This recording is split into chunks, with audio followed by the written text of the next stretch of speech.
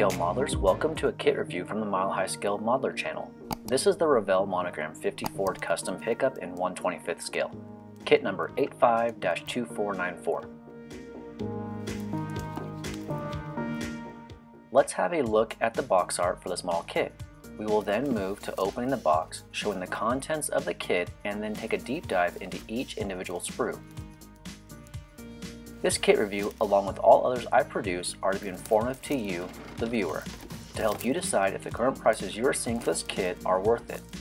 Let's go through the box quickly and then deep dive into the contents. For products that I use to suit my building needs along with my airbrush setup, this information and links can be found in the description below of this video.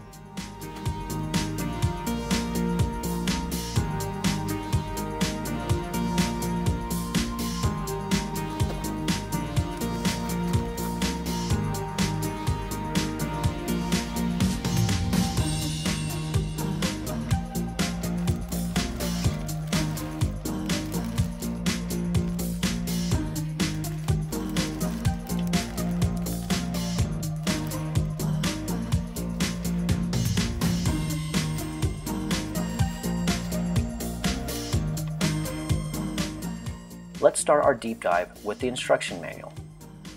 The first page of the instruction manual gives a typical Revell excerpt of the one-to-one version of the model you are about to build, along with some other interesting information. Revell's instructions, for the majority, starts with building and assembling the engine, which has some nice tri-power carbs here. Step 2, the entire interior is built and assembled. This bench would be great for a Mexican blanket. Step 4 is the rear suspension assembly, which includes the rear axle, leaf springs, shock absorbers, and the exhaust. Step 5, the radiator, engine, and drive shaft are installed into the chassis. Step 7, the cab along with the remaining parts of the body are installed onto the chassis. Step 8 is all remaining final assembly, including the grille, the wood risers, if you are so inclined to build and install. The final step is the decal placement on the model.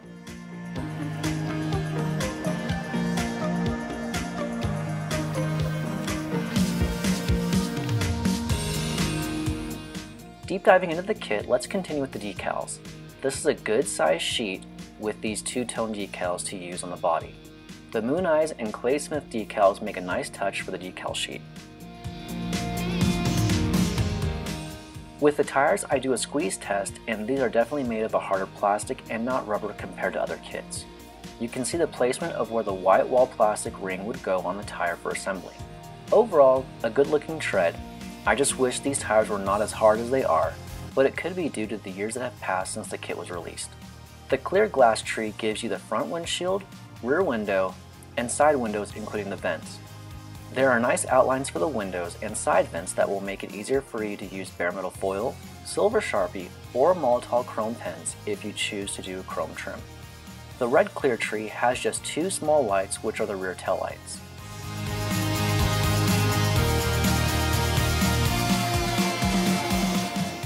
The kit has a single chrome sprue tree. On the dog dishes we see Ford inscribed on them, which is a nice touch. To the left is the rear view dash mirror and chrome door handles. To the right we have the bigger dog dishes with no inscription. The Arden flatheads are nicely detailed with the name Arden, which can be easily read.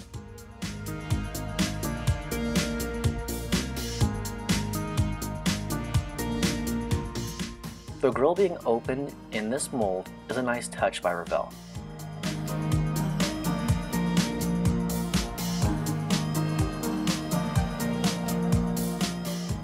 The first white sprue we have features the engine, exhaust, front and rear leaf springs,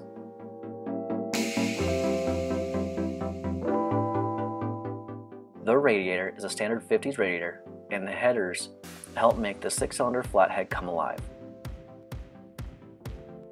The front axle appears to have a 3-inch drop on it from the looks compared to other Revell kits like the 29 and 30 Model A's.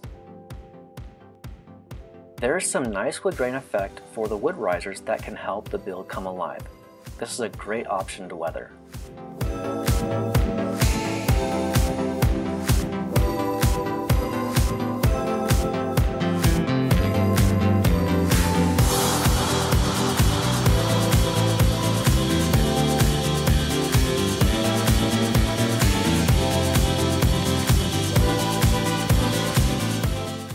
next sprue we can find the interior door cards, bench seat, steelies including a spare, dash, firewall, steering wheel, side fenders, and other parts. The steelies are nicely detailed and give a nice ridge for a small drill bit to create a hole for a valve stem to bring the steelies to be more realistic for the build if you so choose.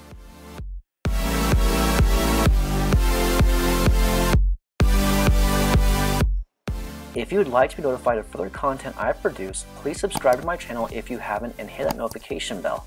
Being a subscriber is one of the great things YouTube allows viewers like you to do for free, and it helps content creators like me produce more quality content for all of you.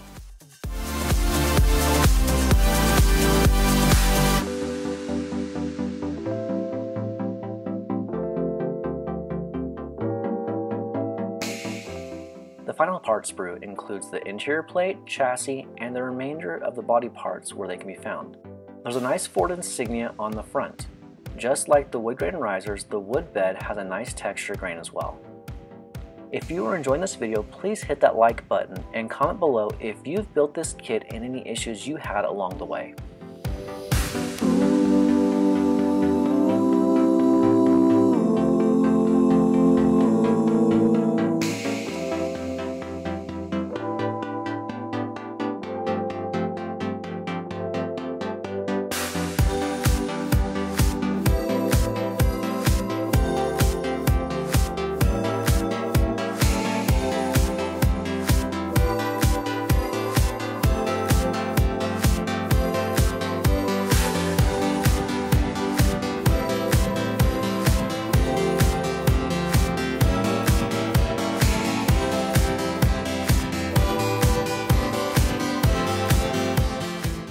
Here are the white wall inserts for the tires. If done right, these will look great and even better than the white wall decals we see in other Revell kits like the 49 Mercury Special Edition. For the body and hood, this is the first time I have seen them molded like this on the same sprue. I think a little more thought could have been done to not waste the styrene in the middle and have these two pieces just pop out of the mold with no linkage like we see in other kits. Overall, the wood has some mold lines that needs to be removed and sink marks that need to be removed under the hood if you choose. The cab has a good amount of mold lines and may take some time to remove. Just be careful as the mold lines do associate with some of the body window lines and we don't want to remove that detail. The kit overall is great for an intermediate to advanced builder with a skill level 2 Revell associated it with.